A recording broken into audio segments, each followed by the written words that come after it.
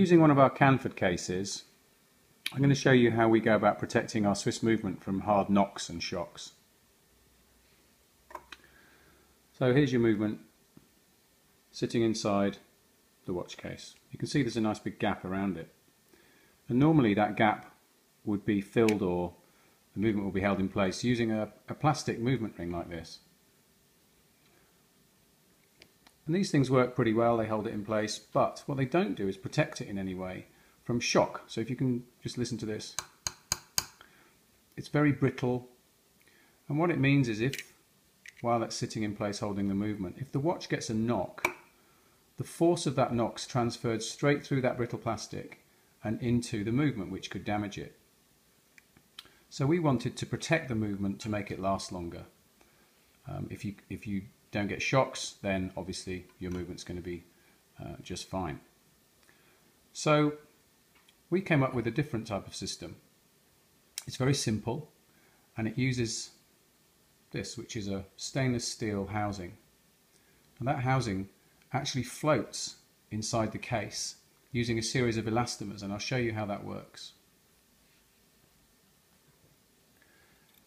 In the edge of the case here, can you just see that if I move that around? There's a light coloured ring around the inside there. I'll just change the angle a bit. There you go. That ring is an elastomer that's engineered into a slot inside the casing. There's a series of those, and what they do is they act a little bit like a shock absorber in a car. I just drop that housing in there and give that a firm squeeze. So that housing is now floating. So now if we get a knock, what happens is, as the watch hits the hard surface, the inertia and the weight of this stainless steel housing tries to keep moving, but the elastomer slows that movement down. A little bit like the occupants of a car when the wheels of the car are going up and down over bumps. The shock absorbers are helping to protect the occupants from those bumps. It's exactly the same principle.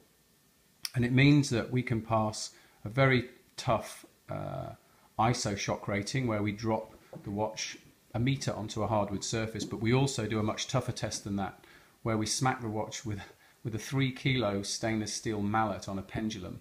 The watch sits on a little pedestal on the floor, and the pendulum hammer comes down and smashes it, applying approximately 5,000 G. We do it on this face, and we do it again on the crystal as well.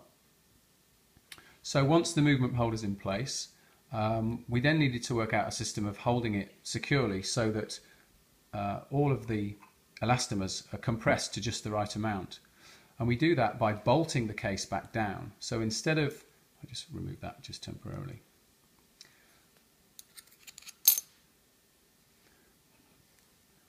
Most often on a waterproof watch, you'd have a case back that actually screwed down.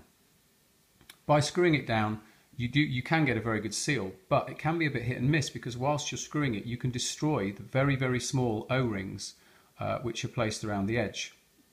So what we've done is we've bolted it down using 6 different hex bolts, each one set to a specific torque setting. And what that does is 2 things.